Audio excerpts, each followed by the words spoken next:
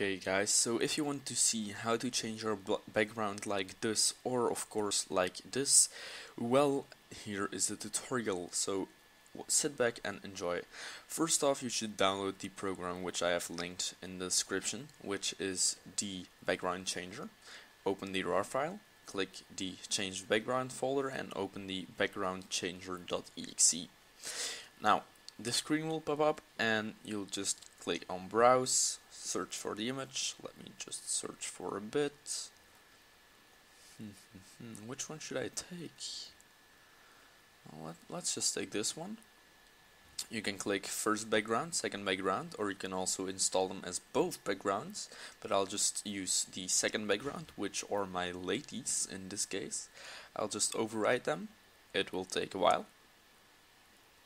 or it might take a while. Sometimes it will just be as fast as 1, 2, 3, you know.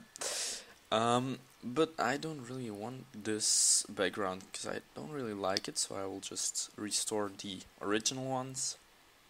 And now I actually want my girls and my ghost back, so I'll just browse for the background changer.rar. Let me see. There we go. But we can't actually pick this, so first off we're going to unrar the two files, the two image files, set them to my background, and save them, of course. Now open my changer again, search for the two images. First of all, I want my girls back, so I'm going to set them as second background. Click OK. As soon as it popped up, it's done. And now second background, install it as the first background, which is pretty weird. Okay, and there we go.